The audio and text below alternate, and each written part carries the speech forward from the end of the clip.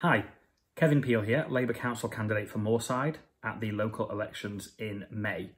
And I'm recording this video to give you an update on some conversations that I've had about school places for children in our area. Last week, I shared some good news that the council had secured just short of £1 million to remediate the brownfield site at Seedfield. What that means is demolish the buildings and get the site where the old school used to be ready for development. And the plan for that site is 70 homes. They will be as much as possible affordable homes. They will be as much as possible eco-friendly homes. And we're talking to the council about making sure that there is a good mix there for local families and not just the sort of very expensive luxury housing that we've seen built elsewhere.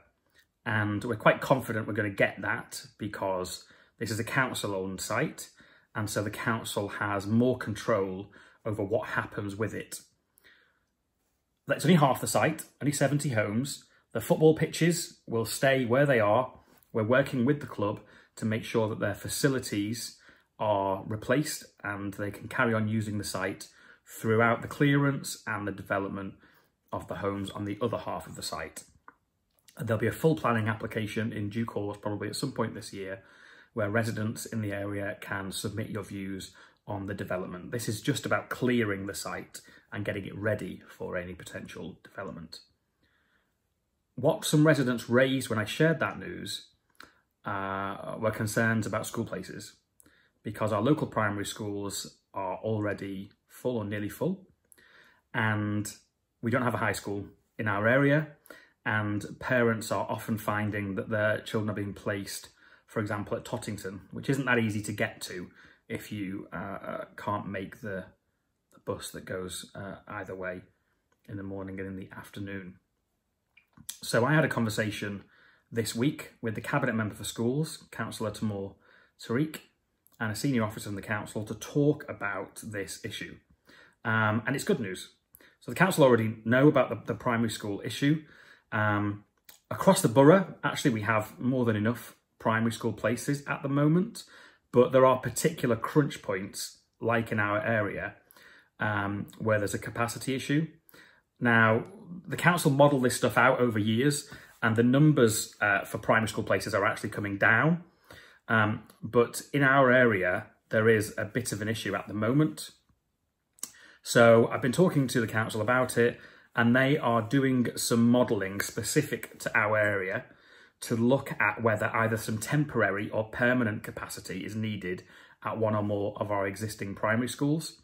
And they can put that in place quite quickly if it is needed. So, for example, a few years ago at St Luke's down in Red Vales, they realised there was going to be a big problem just before the summer holidays, worked very quickly with the school and had extra places in place for that September. So that can happen quite quickly. We just need to figure out exactly what needs to be done, if anything, at the moment, or whether it needs to be something that's addressed as part of any housing development, because we've got the Tetrasil site just up the road where a couple of hundred houses are being built. It's not in our area, but it will have a knock-on effect. And we've got this Seedfield site with this 70 homes as well. So the council are looking at it now, they're getting all the data together, they're talking to the leadership of the different schools. And if something is needed quite quickly, it can happen quite quickly.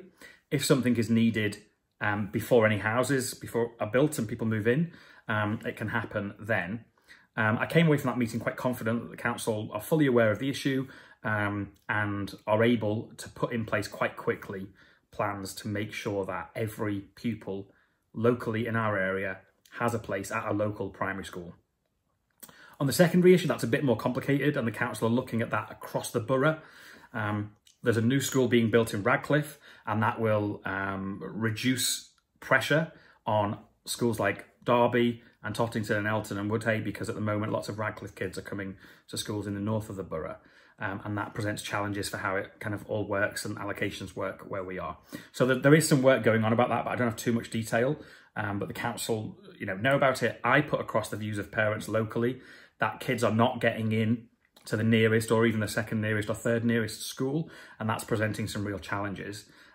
So they're aware of that, they're reflecting on that, and I hope that we will have something else to say about that in the coming weeks.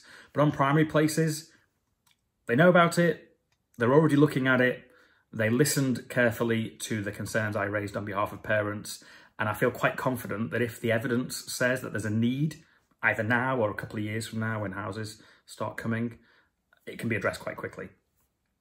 Also talking to Councillor Sandra Walmsley, who in addition to being local councillor is chair of governors at Chesham, and she's been in conversations with the school there about this as well.